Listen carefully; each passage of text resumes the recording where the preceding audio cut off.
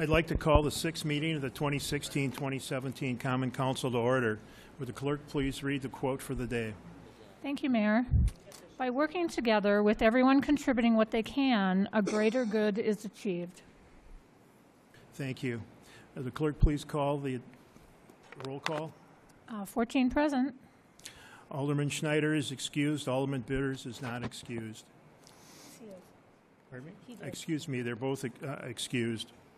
Please stand and join me in the Pledge of Allegiance.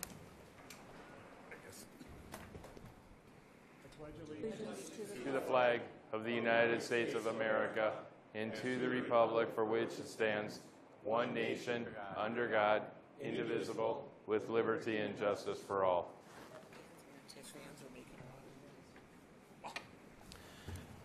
Next item on the agenda is the approval of the minutes from our last meeting. Entertain a motion.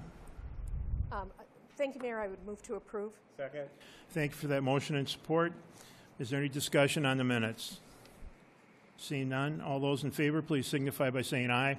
Aye. Opposed? Motion passes. There are no mayor appointments this evening. Next, we'll move on to the public forum. City Clerk. Thank you. First on our list this evening is Lorraine Green. Lorraine, if you could come up. Mayor, could we get those fans turned a little speed down? It's very hard to hear back here. Yeah. It's the air conditioners. Are the air on? No. They're off. It's that fan. That ceiling fan is going too fast. They're taking care of it. Thank you. Okay, we ready? Yeah, Lorraine, could I have your home address, please? It's 2308 North 35th Street.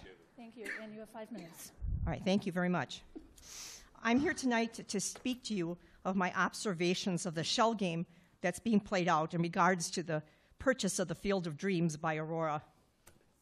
I'd like to preface this by saying that my remarks are based on figures in the city's own Rettler report. This report is probably close to 2 years old, and if things go as usual, its higher cost figures today and project overruns need to be considered. The Field of Dreams was acquired by the Sheboygan Area School District for the purchase price of $1 from the city of Sheboygan. It was to be a school site. That is why we bought the home we did. It was city property to start with, and so the shell game begins.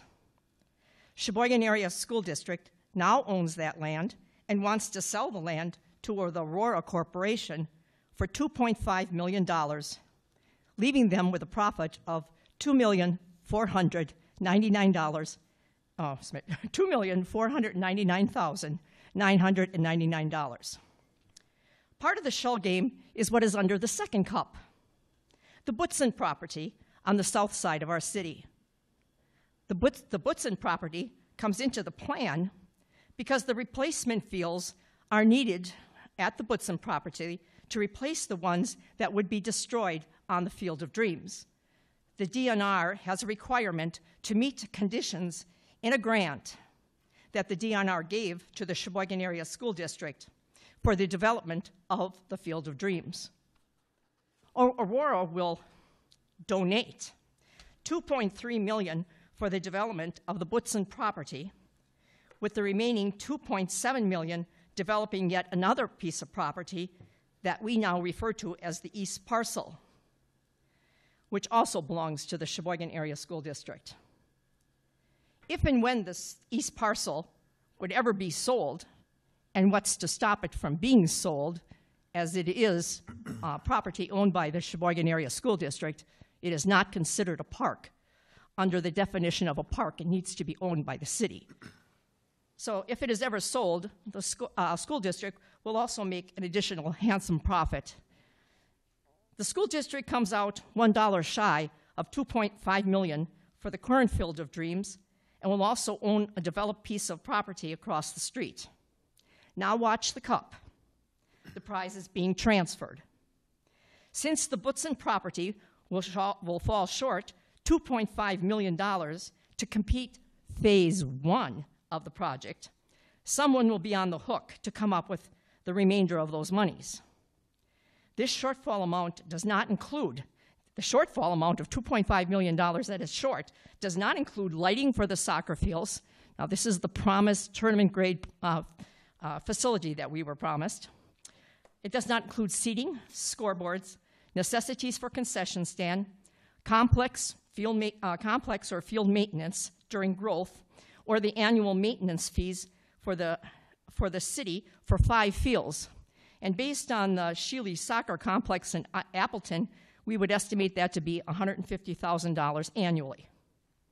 Since the Butson property is owned by the city, I will assume that the city will be responsible for this underfunded project, as well as the maintenance of that property and the city infrastructure all around all 3 properties, that being the Butson property, the east parcel, and the current Field of Dreams. Any sort of infrastructure that needs to happen. Remind you, this is just phase 1. The football fields on phase 2 are not even in my consideration here. How does it happen that the Sheboygan Area School District comes out the winner here?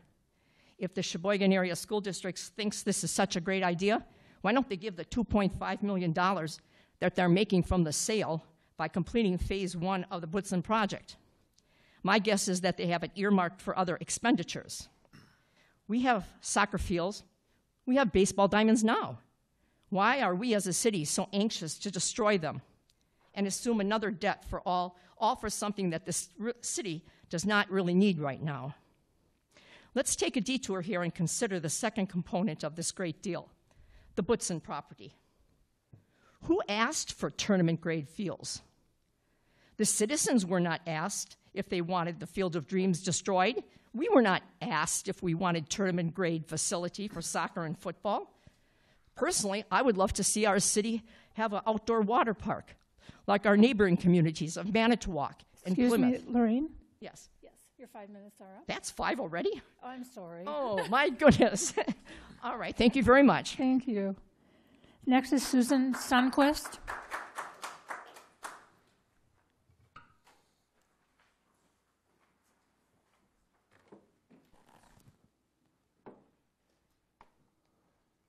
Susan, can I have your home address, please? 2338 West Shelley Court.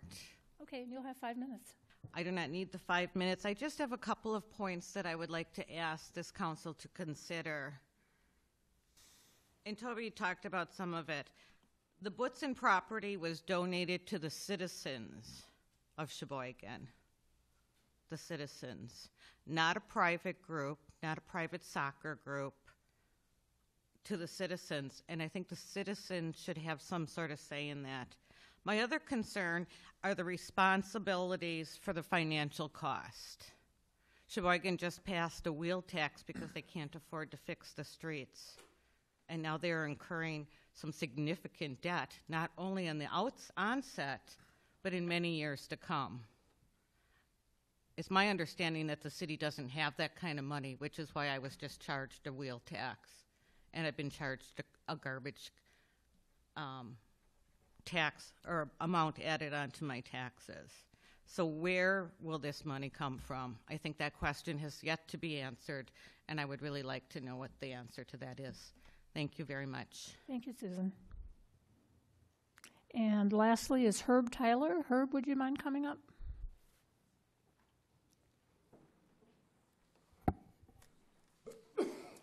Herb, can I have your home address, please? Sure, 3514 Geely Avenue.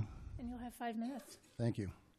I'm going to forego a lot of what I'd planned to say because it's been covered very well already by Toby Green. And I'm going to tell the Common Council here that you have a fiduciary responsibility to the taxpayers of Sheboygan to get it right. Every level of government has the same problem with projects. They are underestimated when the costs are talked about, and any revenue or benefit is always overestimated, always. You don't have to look any further than the demolition of Boston Store to see that, or the Marina project, which we've poured hundreds of thousands of dollars into because they can't make a go of it as a private entity. So it happens over and over and over again. and it should not be happening here. The taxpayers have a right to know exactly what's going to be spent. Toby's figures are actually wrong in one respect, and I'm going to correct them if I may. Everything she said is absolutely correct. She just didn't go far enough. If you just take the Rattler report figures, we're talking $9.4 million to develop the property, of which $2.33 will come from Aurora. That leaves a deficit of $7.1 million that the taxpayers will be on the hook for. That's a big chunk. That's assuming that you could do it for the cost of the estimate that was given 2 years ago, and assuming that there aren't overruns, which of course in government projects there always are, because we have a bottomless pit called the taxpayer that can pay for it. If you do this, you're either doing it in a spurious manner, which I doubt. I don't think you're that devious. Or you're doing it out of ignorance, which I kind of think maybe you are. You got to look at the numbers. Some of you are numbers people. I heard that here a year ago. Look at the numbers and reconsider this. I'm going to end with a notion that you have an opportunity to slow this whole process down. And for a couple of years, through a couple of election cycles, this was done between Aurora and the school district, the Field of Dreams deal, in a surreptitious manner behind closed doors at the insistence or request of Aurora, and done in secret. And the community didn't have a chance to get involved or respond in any way until after the fact, after everything was cut and dried. I would think that being people in government, you would want people involved. The quote for the night said, "When working together, a greater good can be achieved." We never had the opportunity to work together. And I'm going to quote Mr. Bellinger. Just a short time ago, he was talking with a gentleman from WHBL. And he was talking about the 0.5% county sales tax. He said, it's a bad deal for Sheboygan. Well, so is this project that is being undertaken where they're going to get stuck for millions of dollars that people aren't admitting to right now. He said, there's no collaboration with the city. I share your pain, Mr. Bellinger. There's no collaboration with the people who would be directly affected by the Aurora project. And it was rammed down our throats. That's a quote by Mr. Bellinger. I share your pain. I know exactly how you feel. You can correct that. If we had a chance to go through a couple of election cycles and let the voters decide, and believe me, we have a group of people that can mobilize people, and it isn't just a Graceland subdivision issue. It's a Sheboygan issue. I think that we might have a different result. The worst that can happen is it's postponed for a while. It's already been postponed for 1.5 years through the efforts of the Save the Field of Dreams group. So what if it got postponed for another 2 years? Sky's not going to fall. That would be my request, that you rescind the zoning, revert to the original zoning, and I don't know if there's a motion before this body to that effect, but I would request that somebody develop that and put this on hold until people in this community have a chance to respond. Thank you. Thank you, Herb. That's it for this evening. Thank you. Next is Mayor's announcements.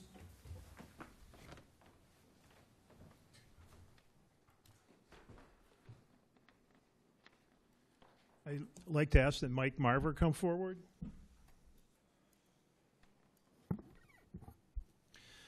I'd like to take this time to acknowledge Mike and his 31 years of service to the city of Sheboygan. He started on July 8th of 1985 and retired June 3rd of 2016.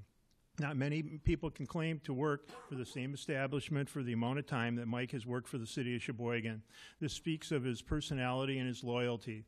Mike has held various positions at DPW, including laborer, truck driver, sanitation operator, cement finisher, and recycling center operator. The tasks that are completed at DPW frequently become mundane and repetitive. We often forget that what we do directly affects the daily lives of all the citizens that are served by the DPW employees. The countless miles of streets Mike has plowed, the tons of yard waste that he's hauled from the recycling center, and the thousands of yards of concrete that he laid all have a positive and direct effect on the citizens of Sheboygan. I would also like to acknowledge Mike's family and thank them for their sacrifices. It's not easy for a father and a husband to be pulled from the daily responsibilities of raising a family. Many times the citizens of Sheboygan needed Mike during the middle of the night or over the holidays. Unfortunately, we cannot make up that time that Mike has missed while providing life-saving services such as clearing and salting the roadways. The Department of Public Works and the City of Sheboygan are extremely grateful that the Marver family was able to spare Mike when the citizens really needed his services. On behalf of the City of Sheboygan, the Department of Public Works, and me personally, I'd like to wish Mike all the best in retirement We hope it's a long and happy one. And I'd like to present him with a certificate of appreciation from the City of Sheboygan. We're honored to present Michael Marver the certificate of appreciation and recognition for 31 years of dedicated services from July of 1985 through June of 2016. Mike, congratulations.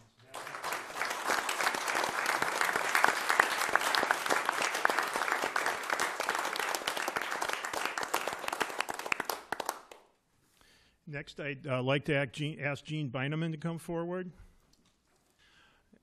Gene Beineman, an RN, will be retiring from the Sheboygan County Health and Human Services Department on July 5th of 2016, where she's been employed as a public health program supervisor since the City-County Health Department merger in 1987. She was hired by the City of Sheboygan as a public health nurse, and then the Sheboygan Public Nursing Supervisor in August of 1980, where she served until the merger took place. She served the City of Sheboygan and surrounding communities for 36 years. Jean's skills were put to a specific test a few years ago when Sheboygan suffered an outbreak of tuberculosis. There were 11 cases of TB that had to be treated, and Jean coordinated and was a leader of the team that coordinated the local efforts with all the state and federal help. Jean, thanks for all your work that you did to benefit the citizens of Sheboygan, and I'd like to present you the certificate of recognition by the City of Sheboygan to Gene Beineman. The certificate of recognition is in appreciation of your dedicated service as a City of Sheboygan public health nurse from 1980 to 87 and continued service as a Sheboygan County Public Health Program Supervisor for 36 years of dedicated service. Gene, thank you very much.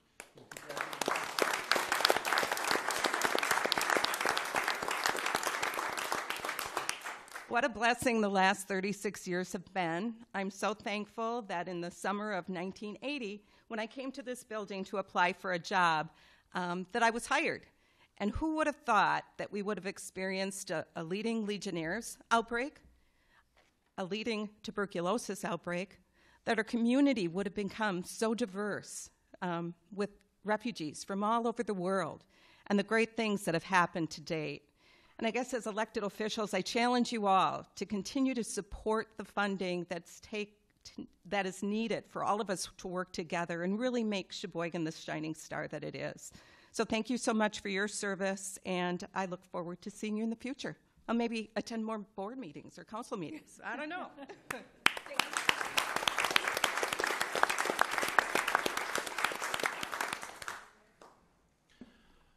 Next item on the agenda is a proclamation. This Saturday, the Town and Country Garden Club is celebrating the 50th anniversary of the dedication of Indian Mountain Park. I'd like to ask that Mary Lee Hansman, the president of the Town and Country Garden Club, and Tippy Young, the chairman of the club's Indian Mountain Park Committee, please join me at the podium to receive this proclamation to commemorate this event. Proclamation. Whereas Indian Mountain Park, a natural historic resources, is a sacred burial ground of effigy mound people, and whereas within these 15 acres of adjacent woodland and winding stream lie 18 rare Indian burial mounds dated about 500 to 1000 AD. And whereas this effigy mound culture was limited almost entirely to southern Wisconsin with a few mounds in Iowa, Illinois, and Minnesota, and whereas all that is known of Indian mound culture comes from the archaeological study of such mounds, and whereas these mounds are saved from destruction by the Sheboygan Area Garden Clubs through public subscription and given to the City of Sheboygan as an archaeological park, and whereas the Town and Country Garden Club has continued its commitment to Indian Mound Park and has kept the park one of its ongoing civic projects, working closely with the Sheboygan Park Department on the maintenance and preservation, and whereas the mounds were restored and opened to the public on June 25th of 1966, dedicated to those oldest peoples of Wisconsin whose love for their homeland kept it green and beautiful and rich in nature's bounty. May we learn to preserve it half as well. I now, therefore, Mike Vandersteen, Mayor of the City of Sheboygan, do hereby proclaim June 25th of 2016 as Indian Mound Park Day to honor the 50th anniversary of the dedication of Indian Mound Park, and I urge all citizens to continue to support and preserve this important part of Wisconsin's rich Indian heritage. And City appreciates all the work that the Garden Club has done over the years, not only to start this park out, but also continually maintain it in the future. Would you like to say a few words? I'm Mary Lee Hansman, the current president of Town and Country, and on behalf of our Garden Club, we thank you for this proclamation. And I want to invite all of you this Saturday at 2 o'clock to come down to Indian Mound Park. We're going to have a small program with some dignitaries speaking, and then we're going to have a docent-led tour of Indian Mounds. So hope to see you there. Thank you. Thank you very much.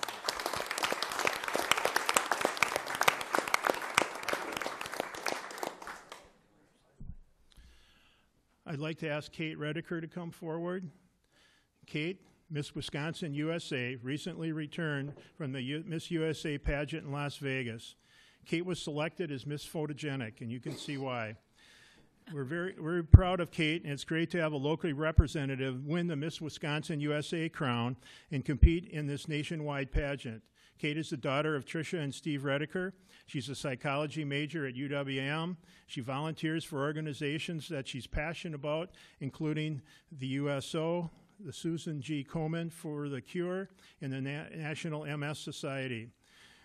Kate is the first Sheboygan woman to be selected as Miss Wisconsin USA in the pageant's 65-year history. In 2017, Miss Wisconsin pageant is set for September 11th in Fond du Lac, when she'll be passing her crown on to a new person to serve in that role. Kate, it's good to see a Sheboygan girl find the success that you had in the Miss Wisconsin USA contest, and you did a great job of representing Wisconsin in the Miss USA pageant. As mayor, I'd like to present you as a symbolic key to the city in recognition of your accomplishments and best wishes for your future.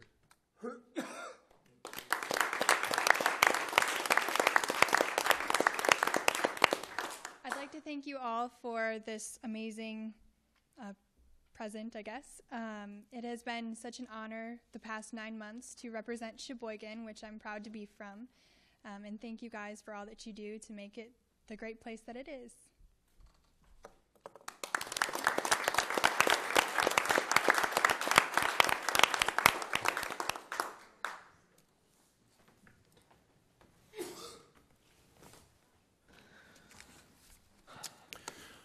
Next, we'll move on to some hearings. We have hearings, items 2.1 through 2.5. Is there anyone here to be heard on any of those hearings? David?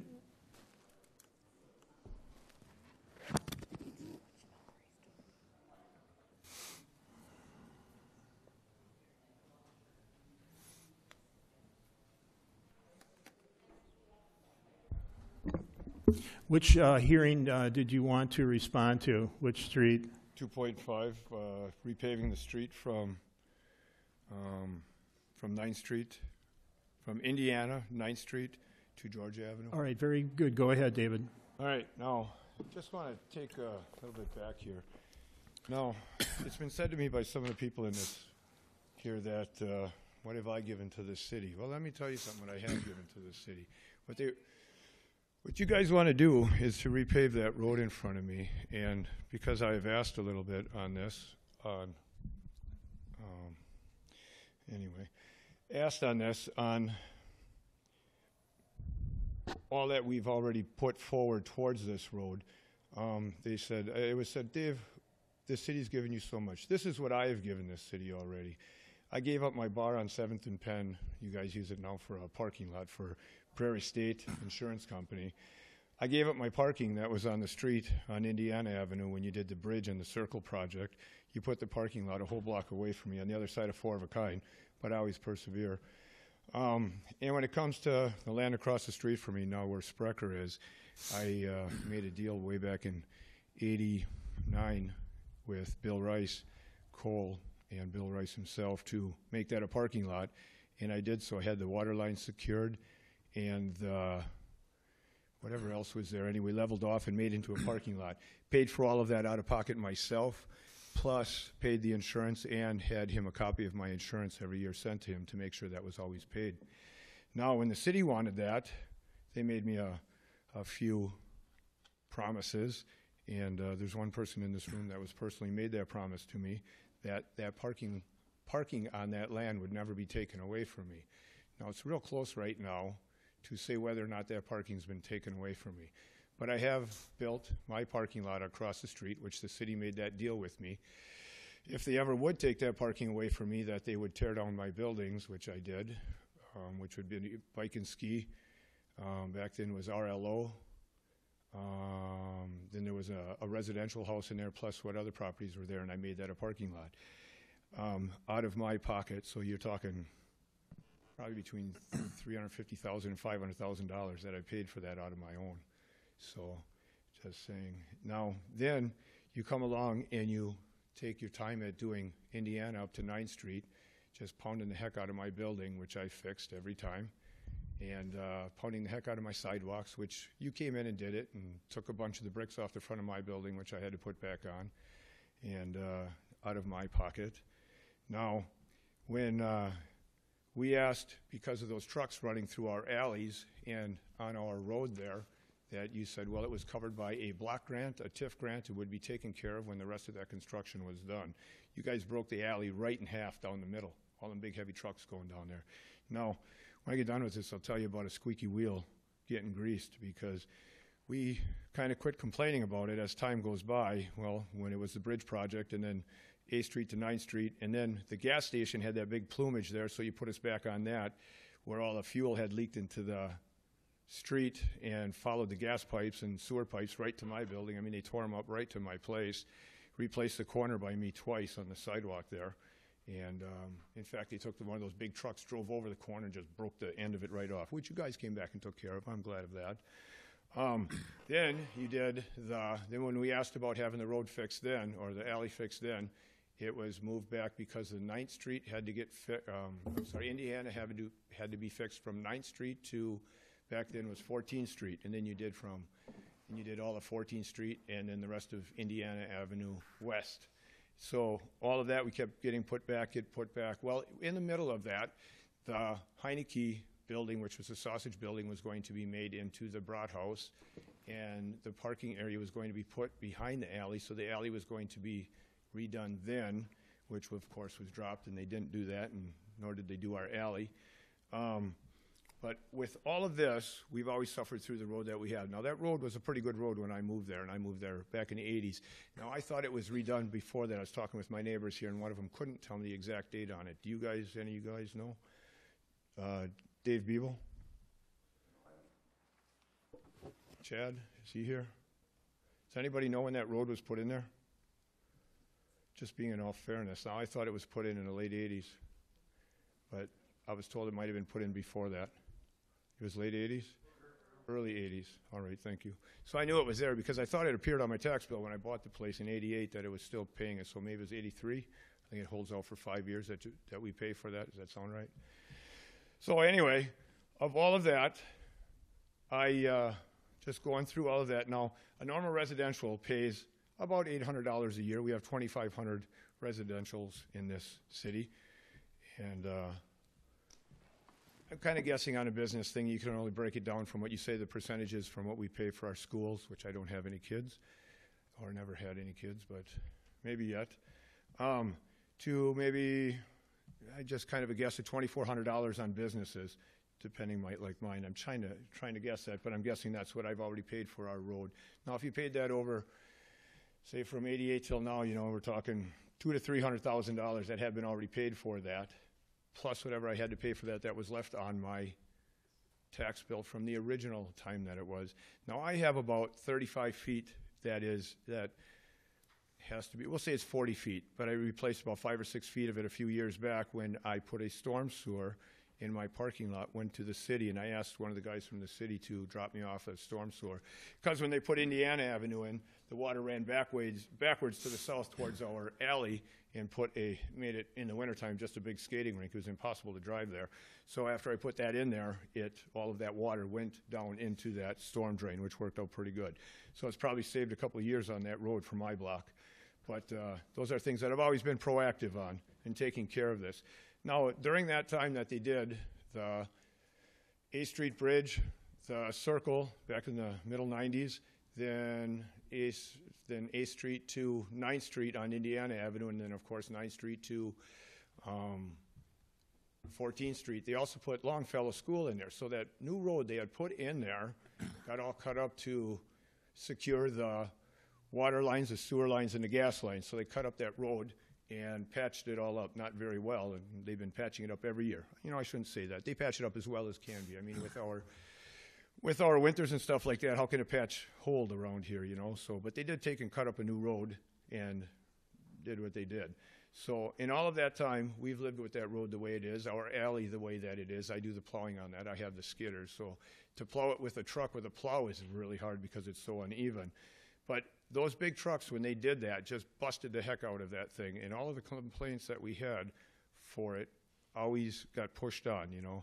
And after a while, like I said, that thing about a squeaky wheel and getting greased, I quit complaining about it, which I can't believe because I normally let you guys know. But my neighbors also, the same thing. Nobody had been complaining about it for quite a while. And every person on my block, except for the gas station across the street from me, is now retired. Some are in their 80s, some are well into their 60s, some are just into their 60s. But either way, you're charging $23 a foot for residential, which I look at that and I say, well, that's not too bad, but they still have paid for it over the last few years, and you cut that road up, tearing all them houses down and running all them trucks through there a long time ago. And for me, you're charging me $100 a foot on a piece of property that I asked you to annex to my bar, and you haven't, and you won't. And now you're going to say, well, I have 44 feet there, want to charge me clear? I'm guessing it's going to end up around $5,000 when it's done. And it's not a commercial property. It's still listed, it's on my parking lot, however you guys deem that, but from $94+ a foot to $23 a foot is a big change.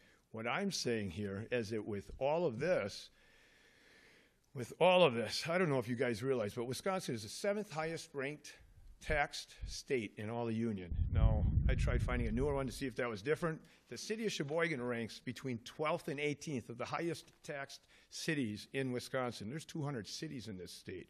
There's 2,500 cities and towns in this state. And all of that, and all of the taxes that I pay, because in my business it's like 95% taxes, drives me crazy. We put billions of dollars within the system just in Wisconsin. We are the 123rd safest city in this state, which is terrible considering we're the 10th safest city in the country only a number of years back. And now you're going to have the police hand out these tax bills. I'm just going to call them a tax bill because this is not cool. On my block especially, we should get a pass on this. We've had to live with this. We lived with all of the stuff that you guys wanted to do to this city. When I moved there, it was nothing but heavy industry. You had everything from Rice Coal across the street from me, their original old building. I guess there was a Rexall there, but that was Heineke Meats, which had just closed up, cold storage, Rice Coal across the street, Tannery, Lakeland Coats, Madewell Chairs, Arway Chairs and Furniture, Rockline, Sheboygan Machine Shop was right on the bridge, Sheboygan Screw and another chair company that was there. That was pretty heavy industry, you know, back in the 80s and early 90s. So when I chose to move there with my tavern, I was not moving into a residential area. I was moving into an area that was for my type of business. So I won't have anybody tell me that I didn't give to this city, because I gave everything I can. I've been here. My business, I've been in it now, I've owned it for 30 years within my business within this city. So it's been a family business for 42 years now. And just saying, we've paid for this thing 3 times over. We should get a pass on this.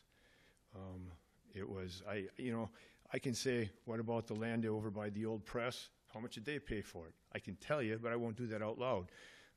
I can probably pull out half a dozen other ones that went through that same thing. And if any of us have suffered more through this city's things, I mean, we were covered under a block grant, we were covered within a TIF grant to have this all done. It should be taken care of.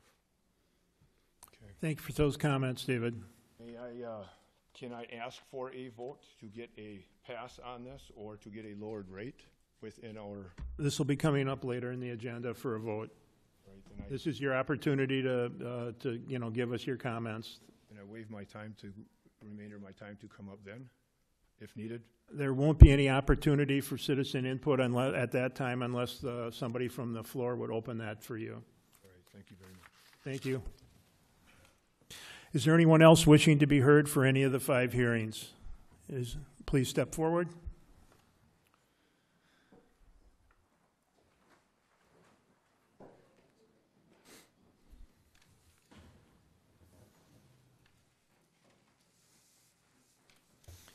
Your name, sir, and the item that you're talking about? My name is Kerry Doyle. I live at 2522 South Main Street. Which street? Nervous. Which street? Excuse me? Which street? South 9th Which what? Street. Oh, which 2.1? Thank you very much. Street. Please proceed. I have a lot of issues with the assessment we got. It's about $7,000 for our lot. It's a 30 by 150 foot lot with a 900 square foot house on it. We bought it last October. We bought it from HUD as a distressed uninhabitable property because of a variety of issues. This is I think our 9th, my wife Marcia and I have bought 8th or 9th property we've bought in the last 8 years in the city of Sheboygan. Our motto, excuse me a second, just so lightheaded here for a second. We've kind of had our motto of, we're trying to make Sheboygan a better place to live, one house at a time. So each year we've bought a property and we've renovated it and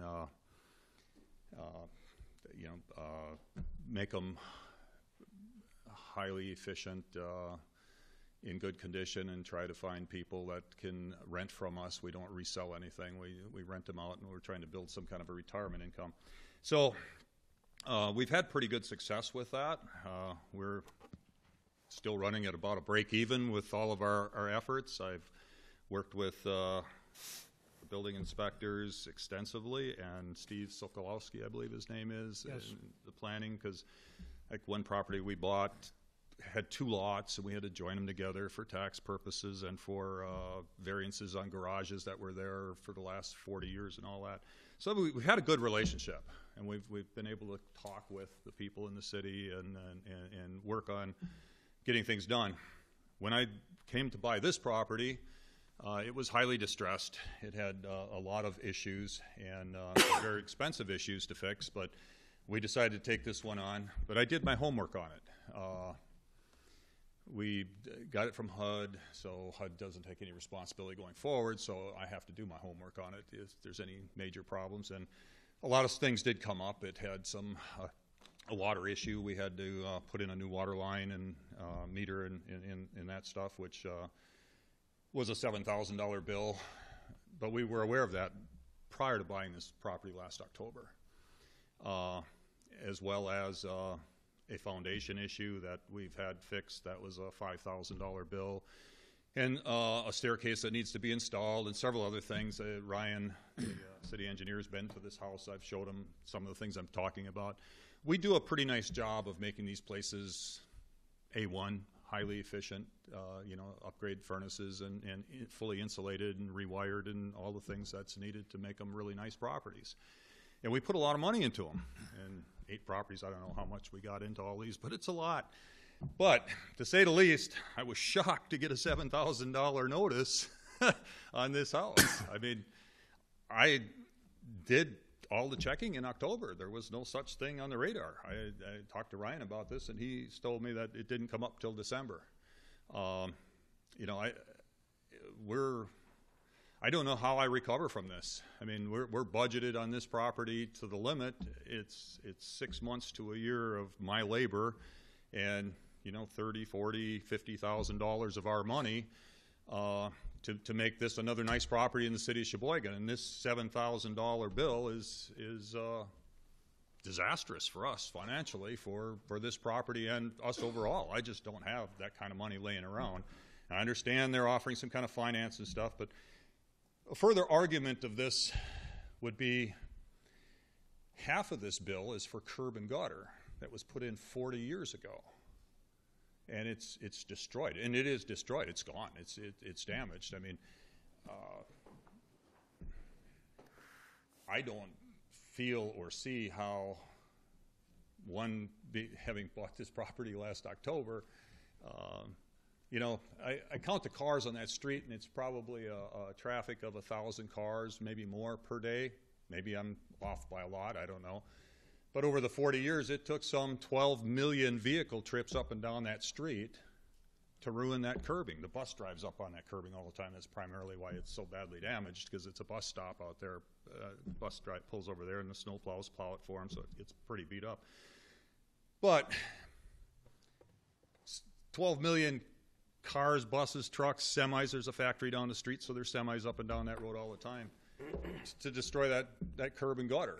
And, you know, that's $3,500 to us, and we've owned this property for 6 months, a little bit over. I don't think that's right. I don't think it's ethical. I don't think it's fair. I don't think it's reasonable.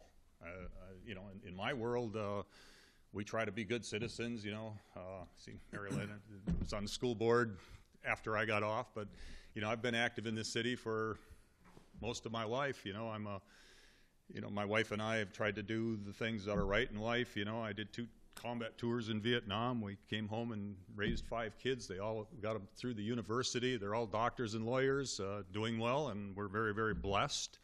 We have 11 grandchildren, and one thing out of that whole 45 years was we didn't have any retirement. So this is what we did to try to build up some kind of an income from rental properties. And like I said, you know, we've got a few of them now in Sheboygan, and we've worked really hard, and I have to put a lot of work and time and money into this property yet, and a $7,000 hit is significant. And I guess I would ask for some kind of consideration on this, and I don't even know where to begin on that, because I'm totally unfamiliar with this statute that allows you guys to do this.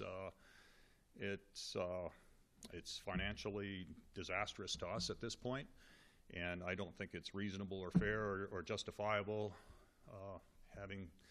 You know, if I hadn't done the diligence beforehand, if I hadn't gone and checked with Steve and the city or something, I could say maybe I have some shared responsibility. But I did all of that. You know, I negotiated the price to buy this property based on all of the information of what was available last October, and that's where we came up with the price that we paid for this, because we knew we had to put a lot of money into it. This is a $7,000 hit that I have no way to reconcile or recover. I can't work my way out of this. I can't, you know, you can't get more rent. You know, I mean, the rent basis is figured at, you know, the $800 to $850 per month that you can get for a small, you know, 2-bedroom house. It's, you know, even when they're really nice, you know, maybe some people get $1,000 a month or something for them, but we typically don't in the older neighborhoods. So that's my story, and that's what I'm here for, and I'm hoping that someplace along the line you folks will take a good hard look at this. I would just like some consideration on it. I think we're getting clobbered here, and I don't think it's justifiable at the extent we're getting clobbered. So thank you. Thank you for your comments, Mr. Doyle. Is there anyone else who wishes to be heard? Is there anyone else who wishes to be heard? Please step forward. Name, address, and the property or the street. My name is Cooper Dyke. I'm from Cedarburg, Wisconsin. Have property up here in Sheboygan, and I'm here for 2.4. I think just more maybe a suggestion. When you get into these a little bit like the previous speaker, it's a little bit of a surprise not knowing I have properties in other municipalities, and this is kind of a shock where all of a sudden these fees kind of come out.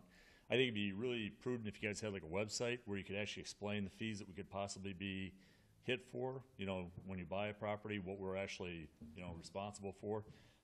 Milwaukee, you don't have to pay for curbs or anything like that. You'll have to pay for your approach, but you don't have to pay for curbs. So that type of thing is a little bit of a surprise. Some of the other places I have it, you don't have that type of thing. They'll grind everything down and you don't get a tax or an additional tax on top of your taxes. So if there was a website or if there was some sort of place on the Sheboygan website that said, if you buy property here, these are the things that you could be responsible for, and these are the additional fees that you may have coming forward that we assess. So it is kind of a surprise. Like the previous speaker, it is a bit of a shock when all of a sudden you hear that this type of thing is going to happen. And then, you know, I've got pictures. This is probably not the forum to talk about it. Maybe I need to talk to the city engineer. But when I look at the curbs, and I have only owned property here for a short period of time, according to my neighbor, and I'm not going to say exactly, he told me that they were recently done. I don't know what recently means. That's relative. It could have been 5 years ago, maybe 10. But the curbs look really great. So, you know, in other municipalities where I have property, they come in, they grind down the road. It sounds like it's a resurfacing. I can even see green laterals, the brand new green lateral, which I would think be overflow pipes for rain sewer or something like that. But anyway, they look brand new. They look fairly new. So obviously the work's recently been done.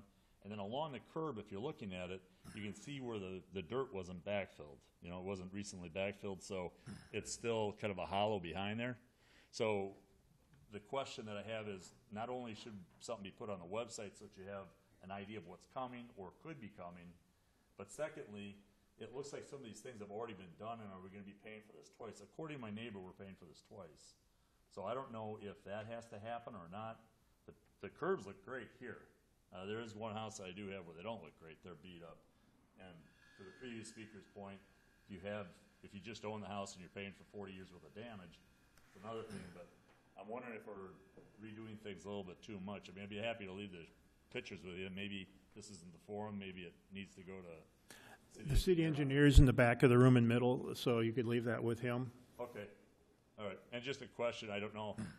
The last question would be, you know, if this has been recently done, how many times do we have to do it again? That's, you know, can we be expected to have to pay for it again? Is there, you know, a 10-year, 5-year, 15-year, when do we have to pay these fees again?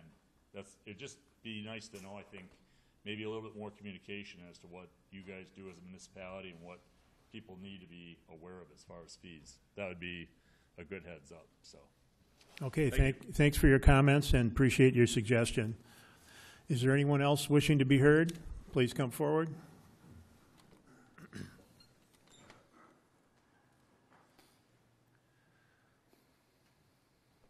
Hi, my name is Jake Scher. I'm 1605 South 17th Street, item 2.1. I guess maybe this has already been discussed, so if I'm beating the same horse that's already been beaten, I apologize. But I guess my big question is, when I got this bill, all the other people here who are also kind of for the same issue are a little concerned. I mean, you know, you kind of take a look at all the areas around here. You know, we're middle class, hardworking citizens. Mine's not a terribly huge amount compared to some of the other guys that have spoken, but it's still a huge hit for me. I've got a 1.5-year-old at home, recently married, trying to make things work, and all of a sudden we get a $2,500 assessment on a road that, quite honestly, South 17th Street is one of the more heavily driven on roads in the city. On the south side there, people come flying by there 40, 45 miles an hour all the time, but we call and complain about speed, but we don't ever get anybody coming and keeping an eye on that stuff we have to worry about. Now I have to worry about my 1.5-year-old running around playing in our yard, making sure that that stuff's taken care of, but like, that's a whole separate issue. But it's just kind of frustrating when you come in, and I've been there for a little over 2.5 years now, so I guess I didn't anticipate anything like this. This is my first home, so this is kind of a shock to me when you expect something like this. But the questions I do have is, what is the complete scope? I mean, in my letter here it says that I'm responsible for my portion of the property, so it says I got 45 lineal feet of resurfacing of the asphalt and 45 feet of the curb and gutter. So I guess maybe this is also not the right forum, but I guess if someone can just explain to me what exactly the resurfacing is that is going to be done. Like, I know that there was some stuff done on 8th Street just north of Michigan Avenue. There was also some resurfacing done on Union Avenue just west of Business Drive. Just last fall, it's already tearing up. I don't want to pay $2,000 for this, and this stuff is poorly done, and then all of a sudden, a year from now, you guys are back here creating traffic issues for us again and potentially throwing more costs at us. I also am taking a look at the curb in front of my house. As the last gentleman had said, the curb in front of my house is perfectly fine. There were no cracks prior to a month and a half ago. Unfortunately, I didn't take pictures before you guys started, but there are now cracks. I've since taken pictures because there's also been 2 additional cracks in the sidewalk. So I guess it's kind of frustrating if we're going to then be charged and held responsible for that, even though there is all the heavy equipment, big heavy trucks, things like that that are out there now causing additional damage. I know that that's kind of the nature of the beast, but it's a little frustrating. I guess, is there someone out there that can kind of explain, is it actually, you know, we're only responsible for the curb and gutter where necessary, so if the curb and gutter is in good condition, it's just an assessment saying that this is your property line, you are potentially going to be charged up to this amount? Is that kind of how it's to be read? And then they're nodding in the back. I think that's true. And then the resurfacing, is it going to be a complete demolition of the existing asphalt rather than what they did on like Union Avenue and South It'll Eighth be Street? what we call a mill and fill, where we'll grind off the current asphalt, bring it down to a level where there's usually concrete, and then we'll add new asphalt to it. Okay. So it'll be a different process. Perfect. Okay. That was just a secondary question I had. So thank you, all 3 of you, for explaining. That kind of clears my questions. Thanks for your time. All right. Thank you for your comments. Is there anyone else wishing to be heard? Is there anyone else wishing to be heard? Is there anyone else wishing to be heard? Alderman Donahue. Thank you, Mayor. I would move to close the hearings. Second. Thank you for that motion and support. All those in favor of closing the hearings, please signify by saying aye. Aye. Aye. Opposed? Motion passes. Next, we'll move on to consent agenda. That'll include items 3.2 through 3.22. Alderman Donahue. Thank you, Mayor. I would move to accept and file all reports of officers, accept and adopt all reports of committees, and pass all resolutions and ordinances. Second. Thank you for that motion and support. The consent agenda is before us. Are there any items to be discussed in that consent agenda? Seeing none, will the clerk please call the roll for passage?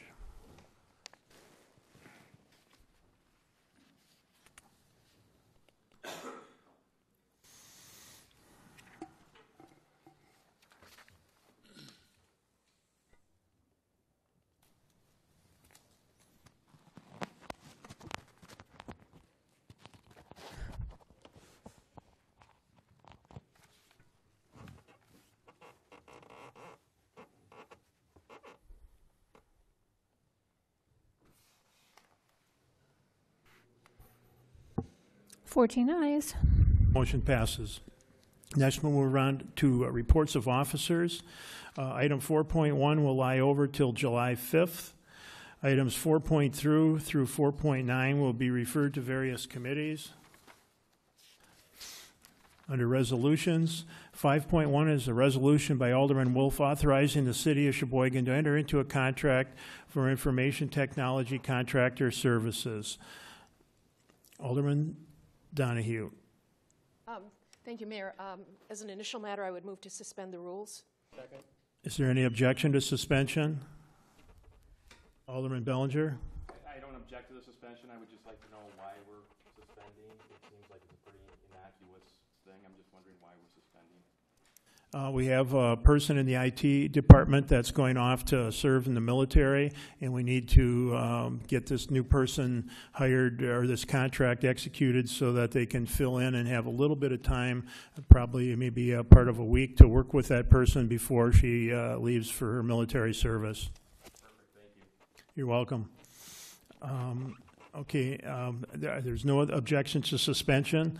Please Mayor. proceed. I would move to put the resolution upon its passage. Second. Thank you for that motion and support. The resolution is before us. Is there any discussion? Alderman Wolf. I'd like to make a motion to amend the city staff to review and approve the contract language. I'd like to add that. Second. Thank you for that amendment. Is there any discussion on the amendment?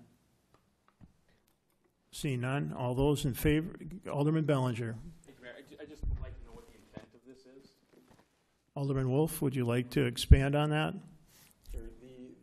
The intent is that we are in the process of having multiple bids reviewed, and in order to do that, we have to review both of the contracts and allow the group to actually approve it.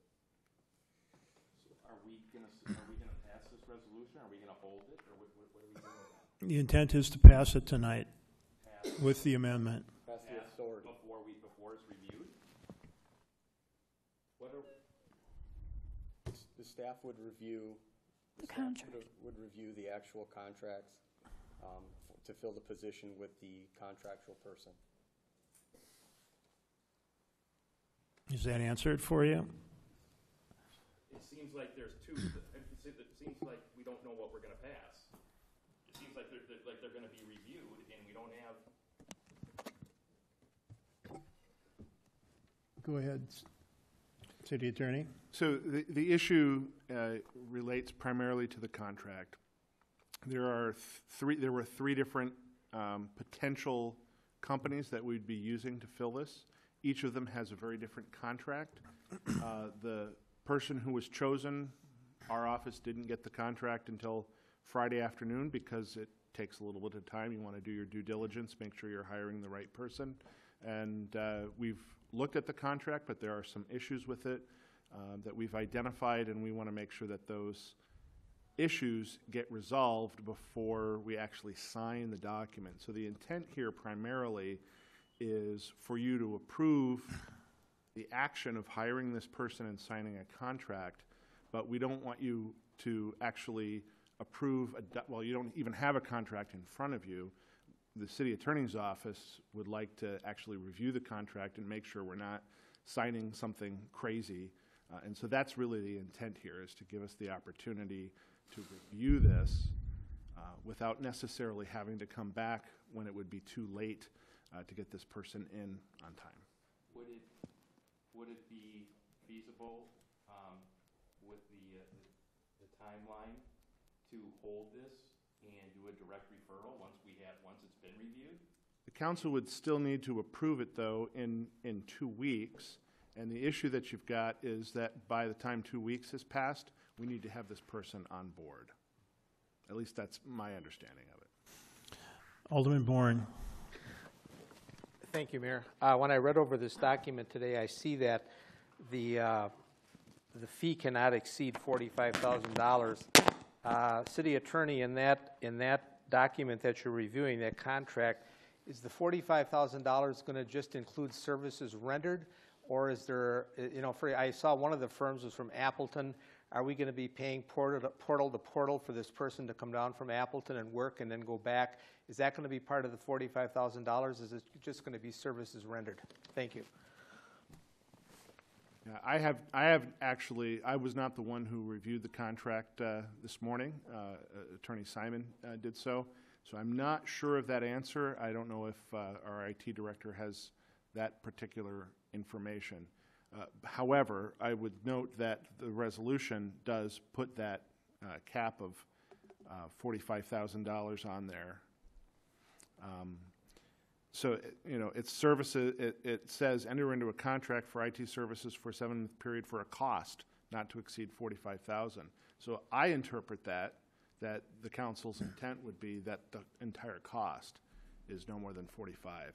It's also my understanding that we maybe even will be able to do better than that. Alderman Bourne. If I could just follow up, is it unusual in a contract like this when we have a third party coming in to provide service that are we just usually paying for services, or are we also sometimes paying for travel time and that type of thing to and from?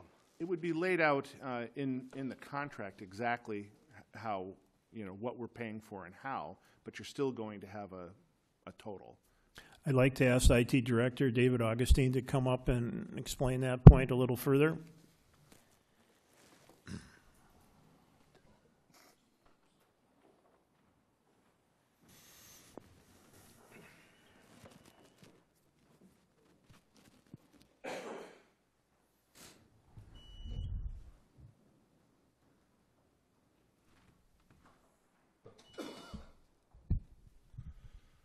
Go ahead.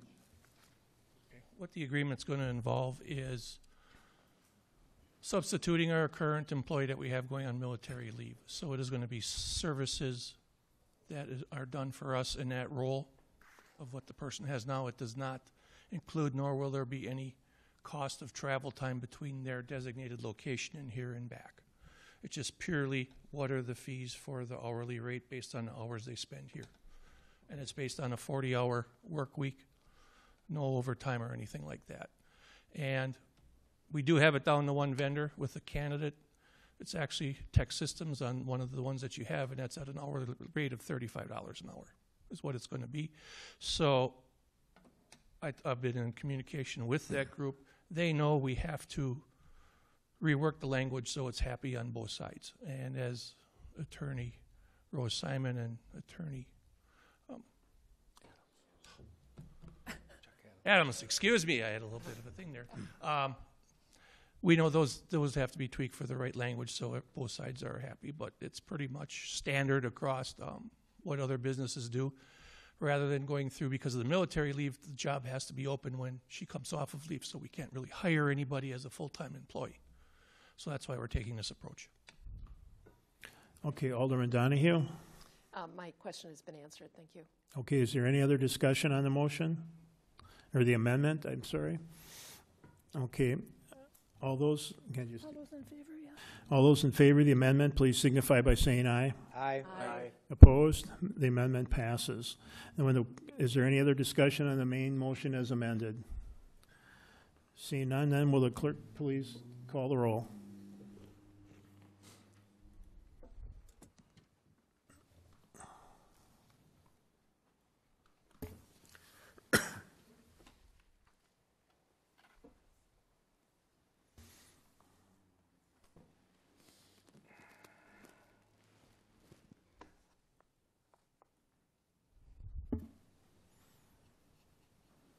Twelve ayes, 2 noes. Motion passes. Items 5.3 through 5.5 will be referred to various committees. Under reports of committees, 6.1 is an RC by Finance, to whom was referred number 30 of 1617 by Alderperson Schneider, providing for the sale of approximately $2,740,000 in general obligation refunding bonds, Series 2016C, and recommends passing the resolution. Alderman Donahue. Thank you, Mayor. I would move to adopt, accept, and pass the resolution. Second. Thank you for that motion and support. Is there any discussion on the motion? Seeing none, will the clerk please call the roll for passage?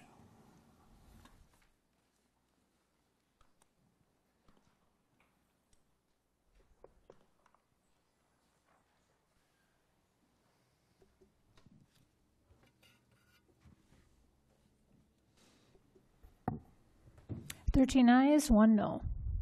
Motion passes.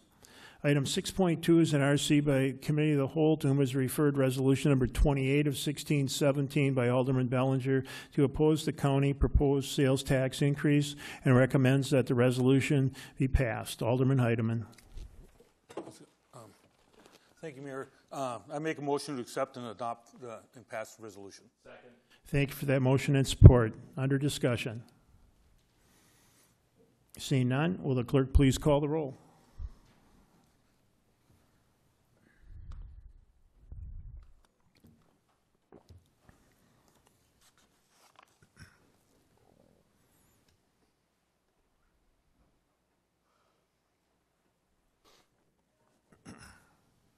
Fourteen ayes. Motion passes. Item 6.3 is an RC by the Committee of the Whole, to whom is referred RC number 16 of 1617 by the Strategic Fiscal Planning Committee, who reviewed and approved the goals and parameters for the City Administrator's 2017 executive budget as identified by the City Administrator, and recommends that the report of committee be accepted and adopted. Alderman Heidemann. Again, I make a motion to accept and adopt this resolution. Second. Thank you for that motion and support. Is there any discussion on the motion? Alderman Boren. Thank you, Mayor. I'm going to vote yes on this tonight, with the understanding that we are still going to have the discussion at a future date at the Committee of the Whole regarding renewing the garbage fee. Is my understanding correct that we're going to be doing that? That was my understanding after we... Yeah, that meeting has been pushed off till the latter part of July. Okay, so that'll. Is that correct, that'll be- Alderman Heidemann? Yes, that's correct. Okay. And then after that, the council will be taking a final vote on whether we are going to extend the garbage fee after that discussion. Is that correct? Correct. Thank you. Any other discussion? All those in favor, please signify by saying aye. Aye. Opposed? Motion passes. Moving on to ordinances, items 7.1 through 7.3 will be referred to various committees. Under matters laid over, 8.1 is resolution number 22 of 1617 by Alderman Drawn and Robb, confirming the exercise of police power and making assessments for those benefited properties against which assessments are proposed for resurfacing Salmon Avenue from Calumet to North 21st Street. Alderman Donahue. Thank you, Mayor. I would move to put the resolution upon its passage. Second. Thank you for that motion and support. Is there any discussion on the motion? Seeing none, Alderman Donahue. Thank you. You know, in all the years that I've been on the council, I think this is one of the first times that we've actually had people show up and complain. I just want to say, from my perspective, it has always been my position that special assessments for roads are deeply unfair, and you know, it's my motto. It's not fair. Particularly, I can see why people would need to pay for their sidewalks to be fixed, because we assume responsibility for our sidewalks and so forth. We don't assume responsibility for plowing the streets. People who live on streets that are busier tend to get higher assessments and be financially indisposed because of these special assessments. But here's the deal. You know, it's like if we don't have a chicken, there's no egg. These special assessment funds provide a pretty vital part of our road repair budget. Now, I remember when I was first on the council and really began to understand how special assessments work, talking to Jim Amodio about it and saying, isn't there a better way of doing this? You know, this just isn't fair. People who own a longer piece of property, have more lineal feet, end up paying more money. And the shock when you open that, I remember my folks on North 4th Street, you know, who lived on a limited income. I remember the shock they had when they opened the special assessment letter and learned that they had to pay X thousands of dollars, and they could do it over 3 years, although the finance rate was relatively high. But the plain fact is what do we do without the money? And I think that's the challenge for the city, is to try to figure out what we do to make this fairer, a fairer process. Right now, we can't make these repairs if we don't have these special assessments. I mean, that's just the fact of it. There is no money that would be available. There would not be enough money available to make these repairs. So while I sympathize with our speakers here today, and I think they bring up exceedingly valid points, at least as far, I don't know about the curbs, that seems like a factual matter. I think one of the challenges that we have as a council is to look for ways to replace the special assessment. It's my understanding that not all communities do it. I could be wrong. And when we get federal grants, you can't specially assess. So I think over time we really need to address this problem. We need to go forward and figure out how to do it. Now, just as a reminder, the city's tax rate, because of state legislation, has been absolutely flat. We have been able to make tiny, tiny increases in our overall levy rate and our overall levy, just depending on businesses moving in and out of the community and so forth. We can't just raise taxes to get rid of these special assessments. We can't just raise taxes to fund things that we think that we ought to fund. So I think as a council, it really is a challenge for us to look at this and see if there is some way that we can make this fairer. It's just not fair. Thank you for those comments. Alderman Bellinger. Thank you, Mayor. I echo some of the same concerns that Alderman Donahue just spoke about. I received a special assessment a number of years ago, and I was not on the council at that time. I did call my alderman at that point in time. That was Eldenberg, and gave him an earful and thought, there would be a better way to do that. And Alderman Donahue, if you remember a number of years ago when Eisner Avenue was redone, there was a special hearing here, and there was quite a few people here that spoke. There was one individual that did speak, and they were granted immunity from the special assessment at that meeting. What I have a problem with is that we've got a wheel tax now. We've may or may not have a garbage fee that would be dedicated to roads in the future. We bond for some, and we do special assessments. But the special assessments are selective. They're not uniform. If there is an area of town where there's block grant money available, we'll resurface that area, and they won't be assessed. So it's selective, and that's what I have a huge problem with. And people that spoke this evening, they had compelling issues. One of my other problems that I have is with this process. The people that came up and spoke tonight, they all spoke very eloquently. They all have individual circumstances. They all may be legitimate concerns, but after just hearing that, now we're supposed to, take under advisement those special circumstances and vote on it right away at this meeting, after the hearing, without having any, documentation, written documentation, reviewing things, having it go through the Public Works Committee. I'm the director of the Public Works Committee as well, so I've had conversations with Director Biebel and made him aware that I wasn't a big fan of assessments, but like Alderman Donahue mentioned, without having the special assessments, there's, little or no roads that are going to be done because, that's where the money is generated from. But in the future, I think it needs to be addressed. I think this process needs to be looked at and be a little bit different so that we're not putting aldermen on the spot when we have people that come up with hardship in individual cases that may or may not be legitimate. I think there's a better way to do this, and I'm not, real happy with this process. Thank you for those comments. I'd like to ask Engineer Ryan Sasman to come up and just give us a little bit of a flavor of, we established that there's some curb and gutter that was included in the assessment, but it may not be charged. And you could just explain to us how that's done.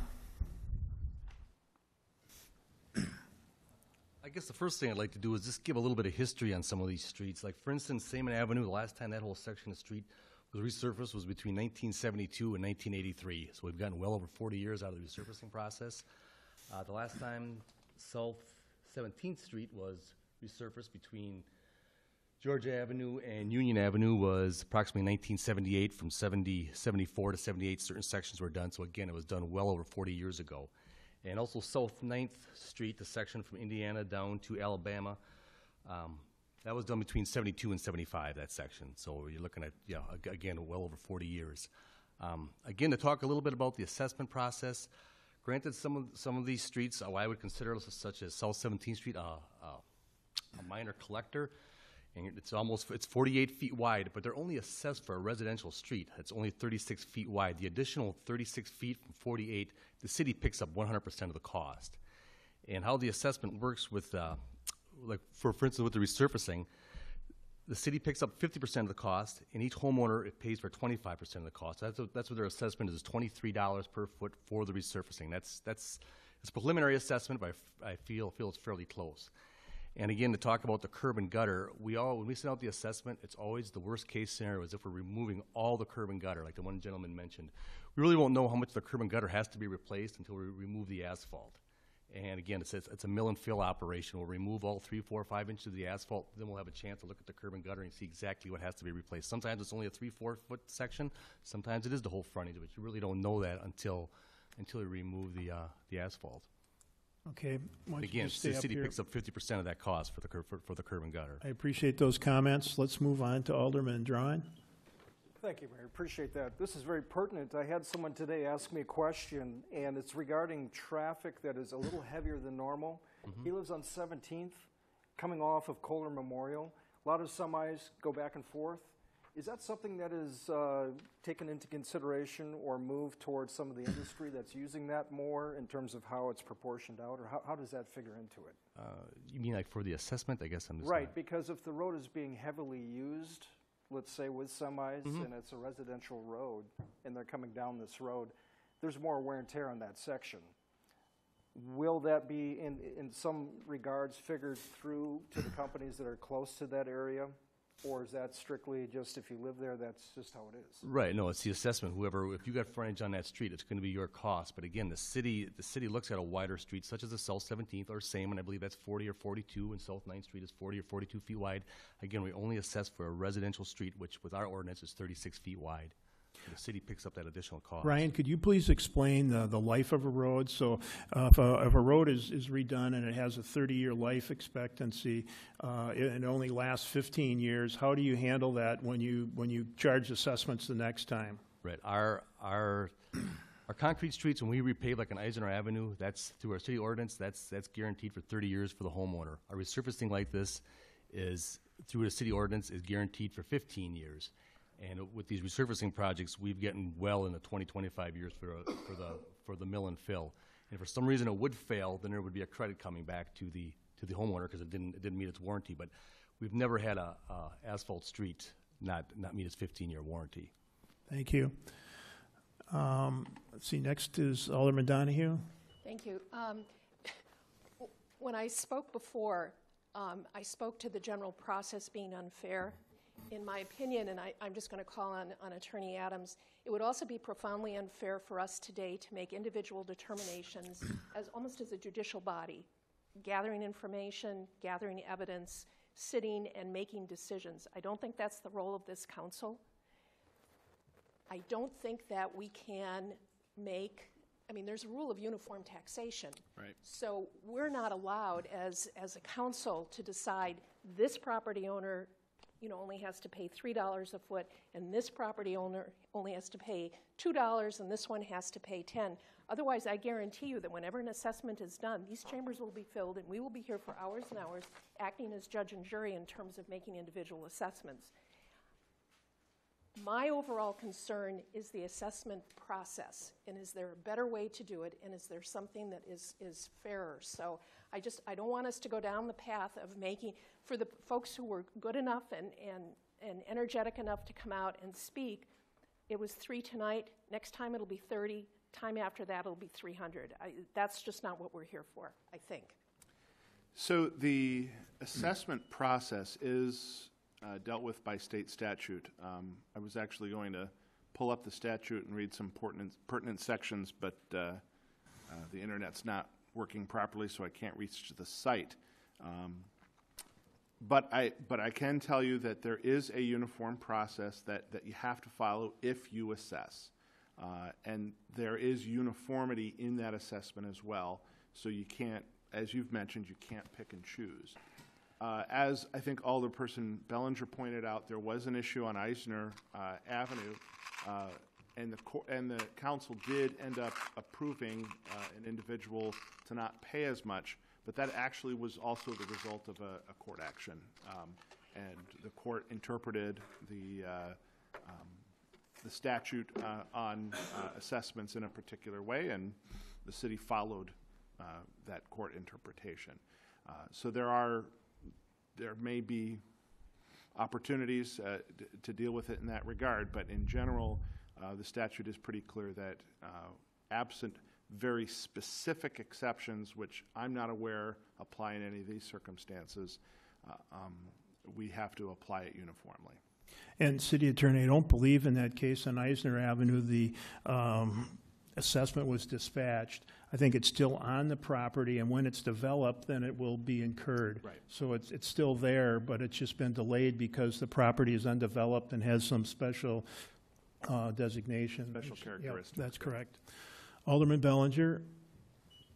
Thank you, Mayor. I've got a couple things. First, I'd like to correct the record for Attorney Adams and yourself, Mayor.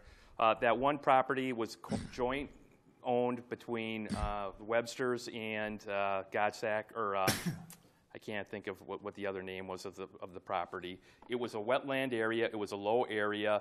And you are correct, it was deemed at one point in time unbuildable, and so it was adjusted. There was another homeowner further to the north on the corner. I believe she was handicapped, and they had a handicapped or developmentally disabled child. And the way that corner was redone, their assessment was waived, completely waived. So that did happen. So if you go back and look, that is the case. And then my other question would be then to Alderman Donahue. I'm not sure what her intent is. If we're not going to, this body shouldn't, adjudicate these individual circumstances at this point in time. Are we going to file or hold all of these, until such time we get more documentation and we have a chance to look at it, or how are we going to proceed with this? If that, I'm just wondering what your intent is. Alderman Donahue. My intent is that we need to pass these assessments tonight. It is not the role of this legislative body to act in a judicial kind of capacity. If we were going to do that, I think we would have to give notice to each and every property owner that he or she or they could come in for a hearing before this body, acting as a judicial body. And at that hearing, they could be represented by counsel, they could call witnesses, they could present evidence. And for those of you who have participated in such activities, you know that one hearing, of course, would take a substantial period of time. So I don't think legally we can make any individual adjustments tonight. I would certainly defer to Attorney Adams on that. My concern is the process as a whole. I don't think special assessments as a whole are fair. And I think probably most of us would probably agree with that. It's just there's no other money at this point. So as we are going forward, we're looking at potentially getting rid of the garbage fee, potentially doing this, potentially doing that. We just need to remember that the reason we do special assessments is because that's the money that we use to make these road repairs in part. The city pays in part, and property owners pay in part. And I'm just saying overall that's not fair. What would be profoundly unfair is if tonight we made these individual adjustments to people who came out, because then I can foresee a circumstance in which we would have to come back and look at all of these special assessments, as I say, provide procedural due process to these folks who are also likewise affected and didn't know that they could come in and make a case. And I don't think we're capable of doing that tonight, and it's just not our role. I would defer to Attorney Adams, though. Attorney Adams, do you have anything to add to that? Yeah, the same thing I said before.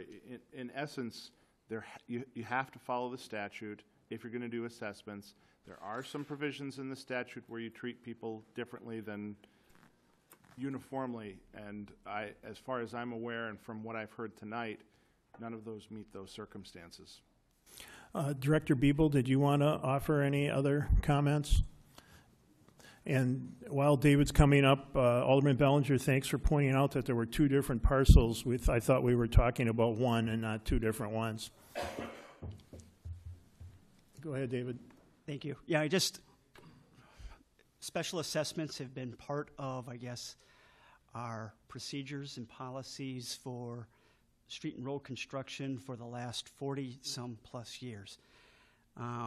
What we've done over the years is tried to tweak that process to make it as fair as possible for the residents. So a lot of the concerns about, I'm on a busy street, the trucks are pounding on it, we take that into consideration, and then the assessment that is handed down is the same as would be a 36-foot wide street that's in a residential area with maybe 2 blocks long with hardly any traffic or any industry or any trucks ever going down that street.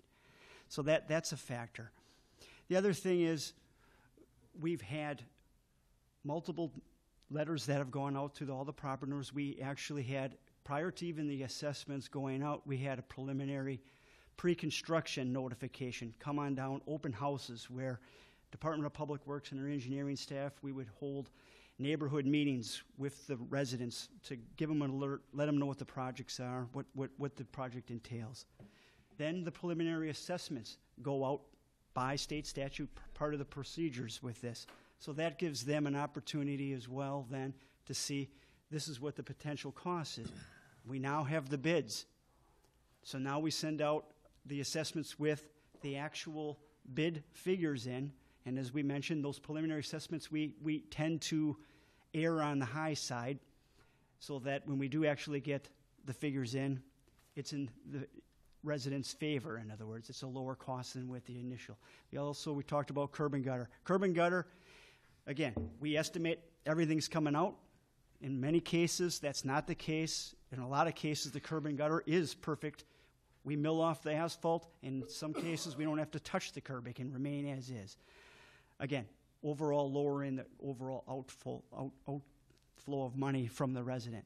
But as part of our process, we've talked about getting back into what are we going to do with the state of the city of the roads. We got to get fixed. We got to do something.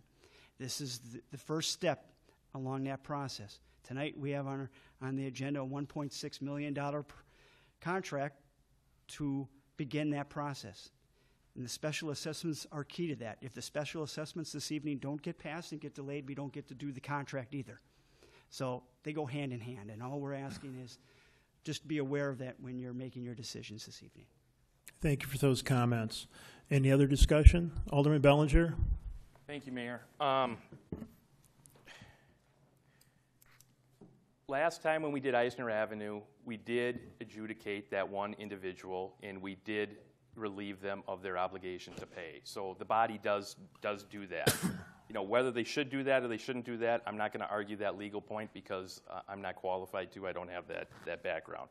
But what I'm concerned about is that we post this in the minutes, we send out notices, we make the residents aware, we send out assessments, we have a hearing, and then they come to the hearing and we can't do anything for them or do anything about it. So is it an act of futility to even go through this process? And are these people just wasting their time? I have a problem with it. I get, that we need to do assessments. I get that we need to, get the contract. But there's got to be a way for individuals to address and have the body hear it and take it seriously and look at it in some way, shape, or form. To Alderman Donahue's point that, we can't, say, Joe Smith down the street, he's at $45 a foot, and Sue, Jones is at $32. I get that we can't do that. But there's got to be a way that these people can be heard and their concerns, that they're taken seriously and that, that they're valid and or not, and that this body considers that and moves forward. I just think, just going through because we can't, take it, their points, because we have to run this through today. I just think the process to me is goofy, and there needs to be a better process with the hearing, with the time frame and with approving and how these individual cases are adjudicated, in my opinion. And some of these people have legitimate, concerns, and just to blow it off and not take it into account, I guess I have a problem with that. So I just want to make that clear. Thank you for those comments. Is there any other discussion? Alderman Lassard. Thank you. Does this have to be passed tonight? Is it are we starting the roads tomorrow morning? Do we have to pass it David? today? Yeah, in order to prove the contract to start construction, we need to have action this evening. And when do you have to approve the contract? Tonight. The contract has already been, we had bids about a month ago. We received the bids, and that's why we're having the hearings this evening, as well as the approval of the contract on the Common Council. Now, we had probably close to, with all the projects between South 17th Street, Seaman Avenue, 6th Street, 9th Street, George Avenue, and Kentucky Avenue, probably over 300 special assessments were out. And this evening, out of the hearing, we've had 4 show up and speak. So I understand they have specialized individual concerns, but So the point being is that we've had multiple meetings. Who's attended your multiple meetings? We've had residents from 17th Street. We've had about 4 different meetings. One for South 17th Street. We had a meeting for 6th Street. We had a meeting for Saman Avenue. Different meetings specifically for those residents on those streets to come in, look at the project. We could sit down with our staff, talk about the process of the construction, talk about the assessments, talk about how this process works. So back to my question as to you have to have the contract signed with whoever you're having do this work. Is there a deadline on that? There is. The bids are only available to be held for 60 days. After 60 days, then the bids become null and void, and we have to go out for new bids. And could you tell me when those bids expire? In July here. So it doesn't have to be approved tonight? Well, the next meeting. July what? Mid-July. Okay, so our next council meeting, we'd still have enough time, would we not? Potentially. I'm not going to vote in favor of this evening until I get some more information. So our next meeting would be on July 5th. Does that still meet your calendar? Well, with the contract we mailed out to the contractor for the resurfacing, technically he can start July 1st with this contract. So we gave this contractor, whoever got the bids in the specs, it was from July 1st to October 7th. You have that window to get this work done. So if we pull this contract back, not approved before July 1st, we would have to rebid it because we're not following the specs that we bid the project at.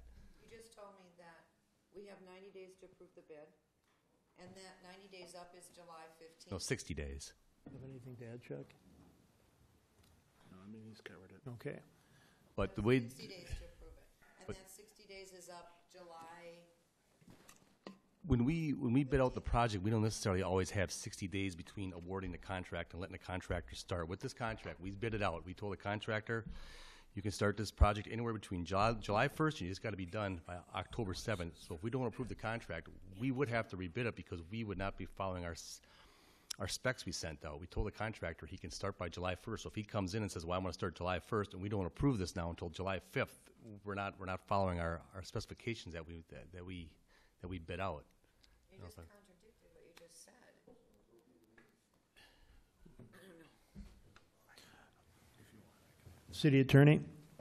So a couple of things to remember. The question was asked, well, why do we even bother to have these hearings? Is there anything that we can do about this? And the purpose of the hearings isn't, I think we're getting mixed up that there's really two issues going on here. The purpose of the hearing is for the overall assessment. So you had a hearing on the entire project of Saman Avenue from Calumet to North 21st. You had a hearing on the entire project of Kentucky Avenue from South 8th to South 9th Street. So now what you can do is either approve that project or disapprove of that project by voting on each of those items. Now the questions seem to be more revolving around the individuals and whether there's something that we can do for the individual as opposed to the whole group as a whole. Is there a way to let one particular property owner get a break as opposed to all of the others? That you can't do at this point. There is some uniformity requirements, and again, it's built in to the statute, and we have to follow the statute. The individuals do have some ability, even after today, to contest this, but they'll have to contest it as individuals after today. What you're voting on tonight is on a project as a whole, and if you postpone it 2 weeks, you're still only going to be voting on the project as a whole. You will not be voting on, let's allow neighbor A to get $1,000 cut off of his, and let's let neighbor B get $500 dropped off of hers. Thank you for that explanation. Going on to conversations, or Alderman Donahue.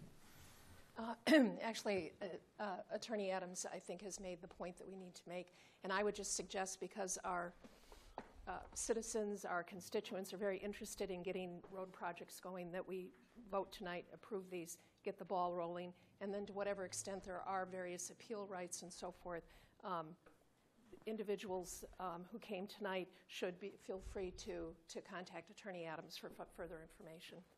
Thank you for those comments. Alderman Damrow. I just have a question. This gentleman spoke, and was the original meeting, or was it supposed to be May 5th, and it was pushed till now? Or was it? I'll ask the city clerk to explain that.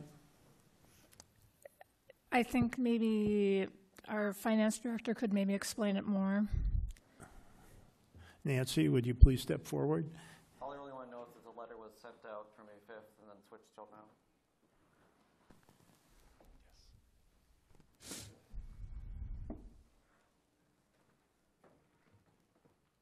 When the original letters were mailed out, they were mailed out with the wrong date. And we did notice it, and we sent out new letters, and that's why the hearing was tonight. And when did they get those letters? More than the 10 days 10 ago. days, right. Right. We mailed them by, June 6th. And then when you guys hold the meetings for everybody to show up and meet with everybody, what time are those supposed to be at? Those were prior to the mailings. What time do they show up for that meeting? What time are they set for? They were set for today. I mean, what time do the people show up? David needs to sit down. So the meetings that they sit down with you at? Just Michael. Go ahead, Mike. Meetings they sit down with you at are set for 4 to 5:30? Okay, this in April, and in mid-April and early May, we had 4 separate meetings. One strictly for the South 9th Street area. I'm just asking what time. We had them from 4 till 5:30. So people at work, like till 5, how do they show up at the meetings? Well, my information is on there. My email, my phone number. I mean, there's all. But it's a meeting. Pardon me? But it's a meeting, and probably we're in a working community. So if people show up for a meeting, a lot of stuff is scheduled like for 4 o'clock, 3:30, 3 o'clock. People work till 5. They go home, feed their kids. Why can't it be at 6 o'clock? This meeting's not at 4 o'clock in the afternoon. It's at 6. Right. There's no question we could extend our public information meetings till 6 o'clock. People speak like they want to and actually be able to show up, because that'd be really nice. Thank you, Alderman Damrow. Alderman Bourne. Thank you, Mayor. There's a process when we get our property tax bills. I think it's, what is it called, open book, where we get a chance to appear before that group and make our case why our assessment should be changed. Attorney Adams, do you know of any other communities, how they handle this? What would be a mechanism where we could handle these individual situations like these people had tonight before it gets to us, and then have that committee maybe make a recommendation to us? Because with what Alderman Donahue said, we may not be in a legal position to make these individual choices here. Is there another mechanism we could use, like an open book, for these assessment type things before they get to the council? Well, so these additional meetings that were held, they are not required by statute. So there are additional, it's basically the city has imposed upon itself an additional requirement that we do these meetings. What do other communities do? Well, as has been mentioned, not all communities specially assess for roads. Some should choose to do it in other ways. As far as what do other communities do as far as sort of informal meetings, I can't tell you that. I know there are some communities that just follow the statute and don't do additional meetings. I suspect that some of those are much smaller communities, where there's probably more likely to be one-on-one commentary. The community I worked in prior to coming to Sheboygan, that's how it was done. But in a community it was listed as 10,000, but since a good portion of those are prison inmates, it's really a community of 5,000. A little easier for that one-on-one communication. Other methods, it really is. It's open to your creativity. If there are better ways to meet with people one-on-one than opening it up to a meeting and then also sending out a letter inviting people to either the meeting or to contact the city engineer and providing all of his contact information, we could do that. City Attorney, earlier you mentioned something about a process where they could come in and question these after the fact. There is an appeal process for special assessments, yes. in Okay, Chapter thank 66. Thank you. Alderman Bourne. I was just going to follow up, Mayor. If we wanted to bring this up as a discussion, what committee would be appropriate to come up with another mechanism similar to the open book? Would that be something that would be discussed by the Public Works Department, Public Works Committee, the Finance Committee?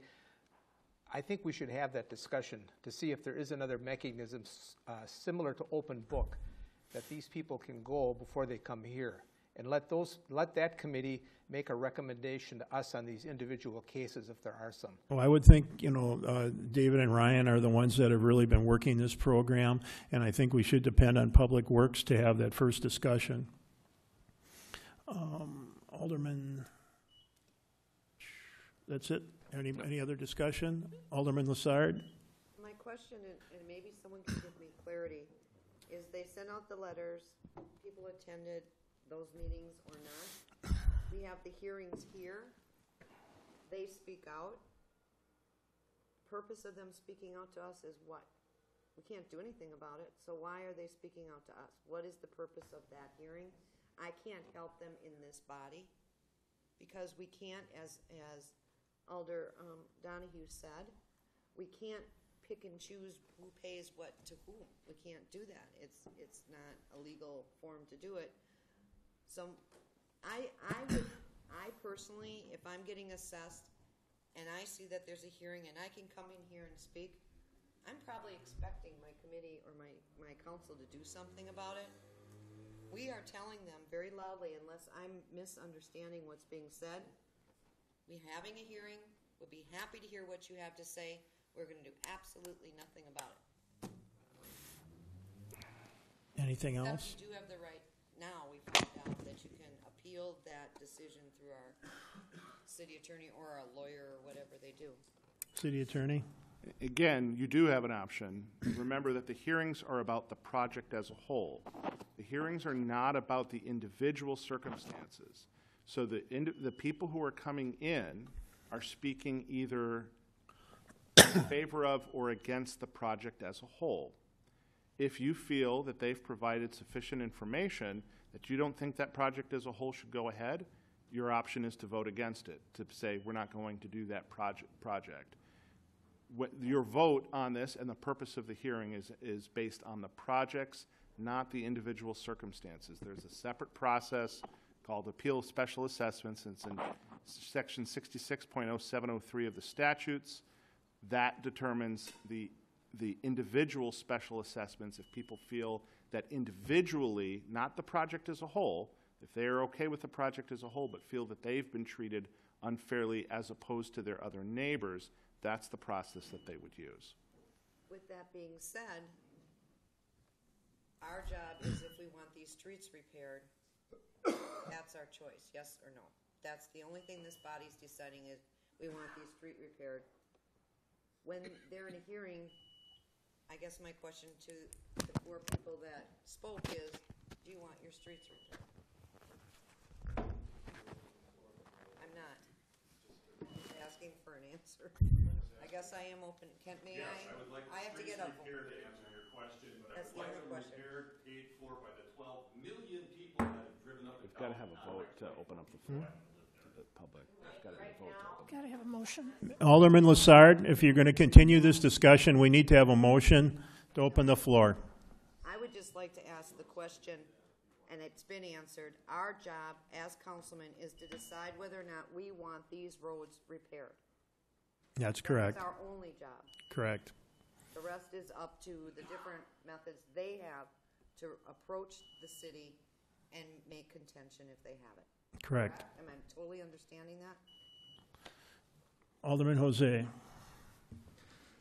Well, I think that the purpose of when the legislature made it a requirement that we have hearings of this type, it couldn't have been for a redundant purpose to just hear people talk.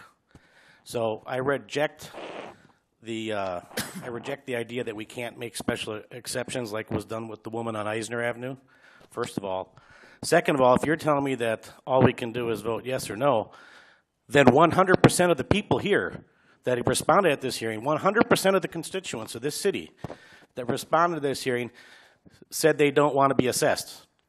And 0 people said they wanted to be assessed. Therefore, I'm voting against it. Thank you for those comments. Any other discussion on the motion? Alderman Bellinger. For Attorney Adams, so the reason for a hearing is to have the total scope of each of these individual projects looked at. So wouldn't a hearing have the city engineer and the director of public works and go through the whole scope, and wouldn't it be like an internal kind of thing rather than invite public, unless the public is only going to speak on the total scope? And if so, are the public that comes here to speak told ahead of time that they can only speak on the total scope of the project, not their individual circumstance, and that there is a process for remediation or appeals for their individual circumstance? I'm just wondering, how is that information communicated to the public, and why does it get to this point where we've got people that obviously spent a lot of time putting together their case and coming before this body and stating their individual case, and why wasn't that just ruled out of order, before it even happened? I'm just curious. Well, first of all, to answer your last question first, the reason it wouldn't be ruled out of order is because it is a public hearing. People are able to speak at a public hearing, and even if they're not speaking entirely germane to the circumstance, they're permitted to speak. And it is fair to say that individual circumstances can have an impact on the project as a whole. So you may have people coming in and saying, all of us neighbors, we have a problem with this. We can't afford it. It's too expensive. We don't think the project was done properly, or we don't think that this street should be paved. We want a cracked street because it'll slow people down on their street. That was my opinion when they assessed me when I lived on North 9th Street. I would have rather had a bad street. But it is still focused on the project as a whole, and that's what the statute says. Now, as far as what does the letter say to explain to them, it's a letter. We're not sending them a 7-page book explaining every detail of the entire statute. They're simply being told you have the right to come and appear and to speak to it. Once that's completed, they certainly do have that opportunity then to take the step individually. The statutes do separate that out. There's sections on the assessments, there's sections on the hearings, and then there's sections on the appeal of the individual assessments. And so I think the legislature laid it out fairly clearly how the process is to work. I think one of the reasons why there's probably some confusion, question about this is we haven't done this in quite some time.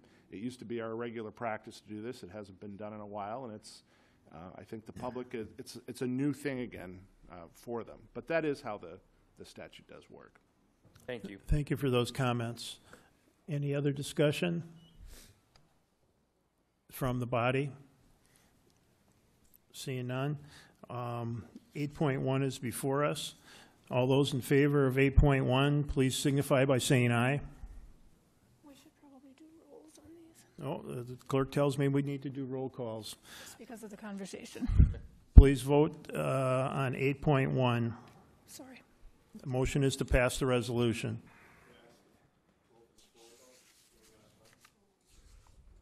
Nobody's done it.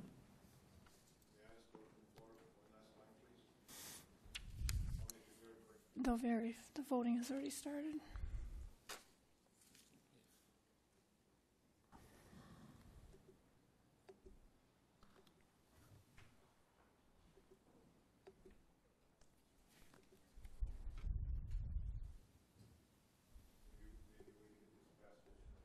We're voting right now. I'm sorry, we can't have any other discussion. Rosemary?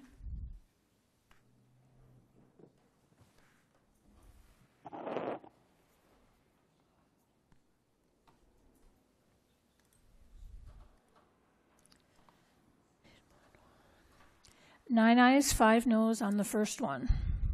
Motion passes.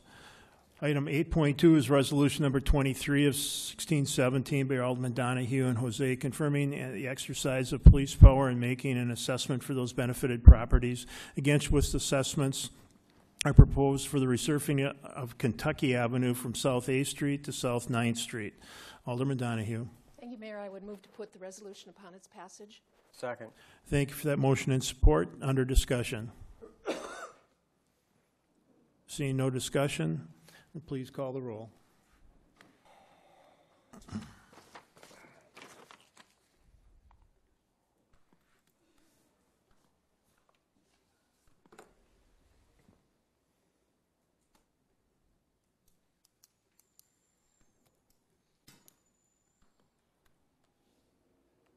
Eleven ayes, 3 noes. Motion passes. Item 8.3 is resolution number 24 of 1617 by Alderman Donahue and Jose Herman and bidders confirming the exercise of police power for making an assessment for those benefited properties against which assessments are proposed for resurfacing Georgia Avenue from South 8th Street to South 9th Street. Alderman Donahue. Thank you, Mayor. I move to put the resolution upon its passage. Second. Thank you for that motion and support. Is there any discussion? Seeing none, will the clerk please call the roll?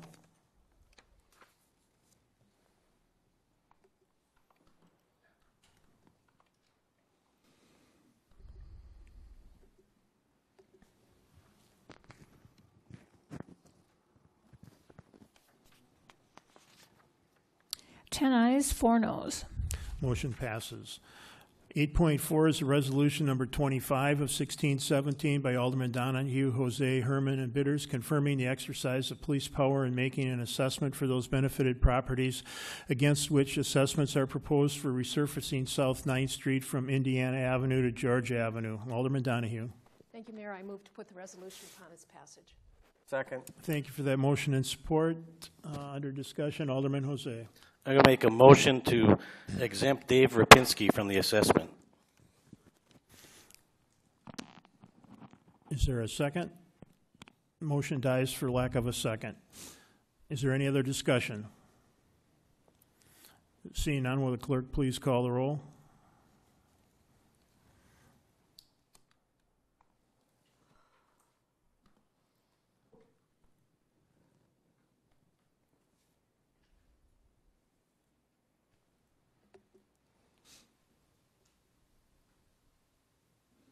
Eight ayes, 6 noes. Motion passes. Item 8.5 is resolution number 26 of 1617 by Alderman Thiel, Lewandowski, Bitters, and Herman, confirming the exercise of police power and making an assessment for those benefited properties against which assessments are proposed for resurfacing South 17th Street from 120 feet south of Arizona Avenue to Maryland Avenue. Alderman Donahue. Thank you, Mayor. I move to put the resolution upon its passage. Second. Thank you for the motion and support. Under discussion? Seeing no discussion, will the clerk please call the roll?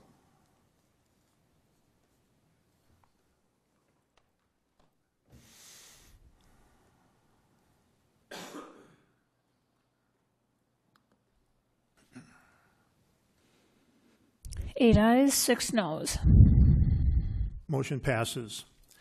Item 8.6 is resolution number 27 of 1617 by Alderman Bitters, officially recognizing the Indiana Avenue Corridor Neighborhood Association. Alderman Donahue. Thank you, Mayor. I move to put this controversial resolution upon its passage. Second. Thank you for that motion and support. Is there any discussion on the resolution? Seeing none, all those in favor, please signify by saying aye. Aye. Aye. Opposed? Motion passes, and we welcome the new Neighborhood Association into the Mayor's Neighborhood Leadership Cabinet.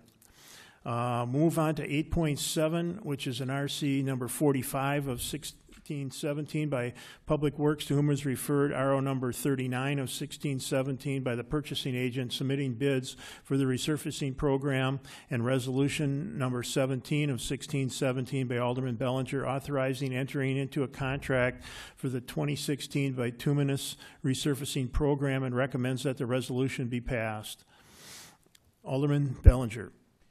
Thank you, Mayor. I move to accept and adopt and pass the resolution. Second. Thank you for that motion and support. Under discussion. Seeing no discussion, would the clerk please call the roll?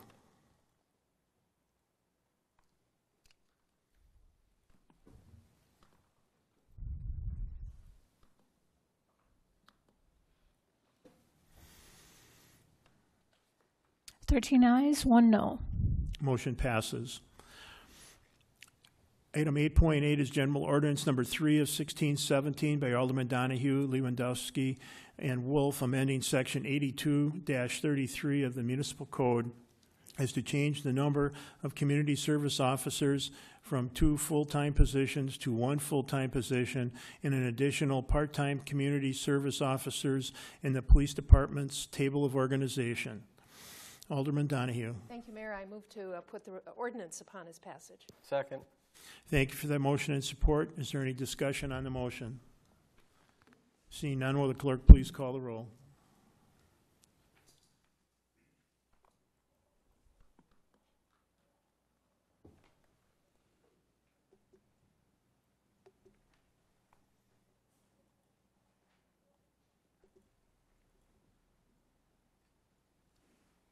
Thirteen ayes, 1 no.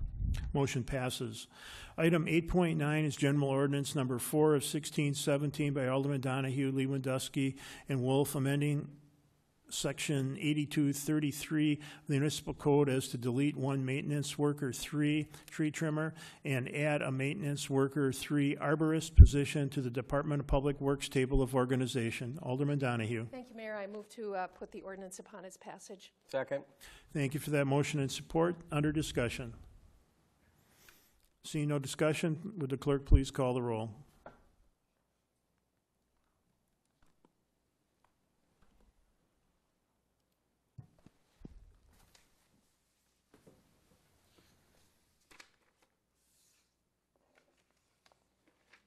Fourteen ayes. Motion passes. For other matters, return to the city attorney.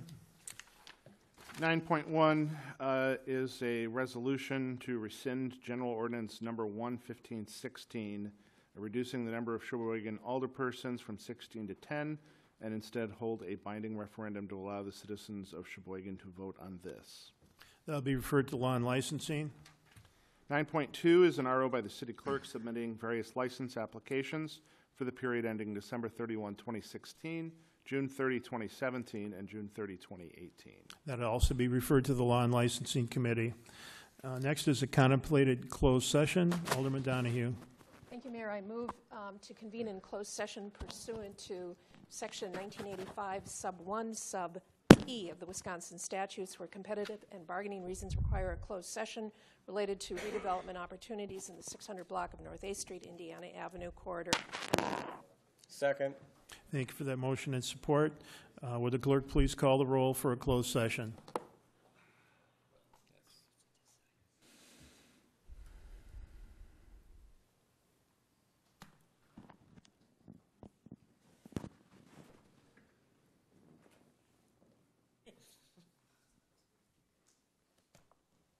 Fourteen ayes.